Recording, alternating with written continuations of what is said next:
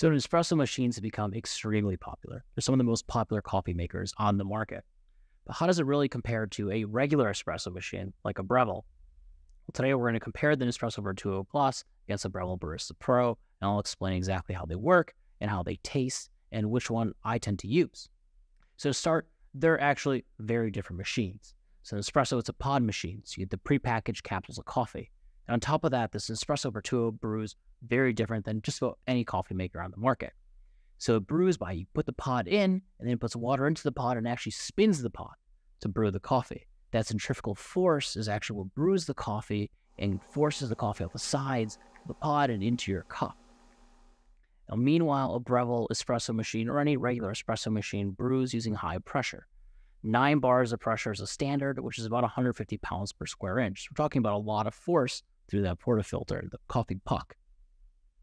Now, that combination of high pressure, hot water, and finely ground coffee creates that concentrated beverage that we know as espresso. Now, using both these is also very different. The espresso is pretty foolproof with only one button on the top and prepackaged capsules of coffee. Meanwhile, using a Breville or any semi-automatic machine on the market is quite an involved workflow. You grind the coffee, prepare the puck, tamp it evenly, and put it in the brew head and make sure you're pulling out just the exact amount of espresso relative to the amount of coffee you're putting in. It's quite a fickle process. So now let's do a taste test using each machine. Now for the Nespresso, I've actually refilled an original pod with the same coffee I'm using the Breville machine. So this comparison will be strictly just the machine itself and not the beans. So I have 2 shots of the same coffee. Let's get both the taste.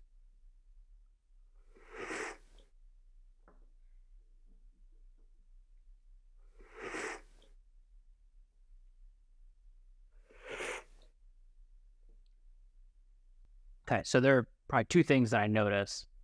First, on the Nespresso, it has a much different texture. So it has a much thinner body to it, a lighter body, less mouthfeel to it.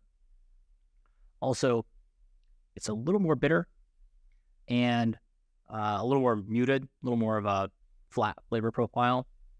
I mean, I should say balanced in one hand.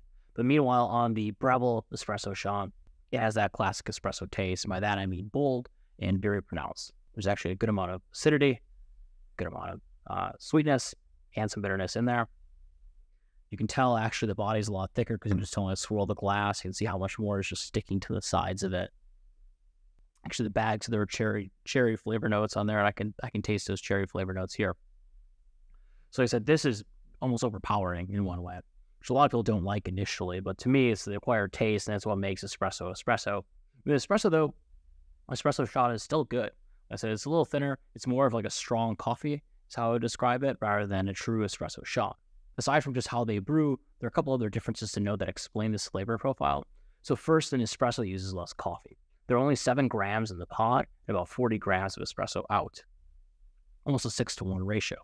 Meanwhile, in the Breville, I put 18 grams of coffee in, and this one's about 38 grams out. So not quite as much coffee, but a lot more ground coffee that went into it. It's almost a 2-to-1 ratio, which is the standard for espresso. Second, the Nespresso is ground a little more coarsely. So when I ground on the Breville for the espresso shot, it was a grind size of 8 on this Breville Barista Pro. Meanwhile, to refill the pod at the same standard of the coffee going in, I use a grind size of 25 on the Breville. So more coarse coffee, which will limit your extraction and limit some of that flavor enhancement there. And the third thing is the Nespresso brews at a cooler temperature. So when I measured this temperature on different shots, it was consistently coming out at about 170 degrees Fahrenheit, which probably means the brew head is about 180 degrees. Meanwhile, in the espresso machine like a Breville, it's very close to 200 degrees the entire time. Again, that cooler temperature will also probably limit the extraction and limit your flavor profile. And so the longer shot will definitely change your body and make it a thinner texture with less coffee in. And then that coarser grind and lower temperature for brewing will probably also lead to a slightly different flavor profile. Now, to be clear, I still like the Nespresso. Like I said, I consider it more of just a very strong coffee than I do a true espresso, but it's not quite that overpowering taste you get with the Breville espresso machine.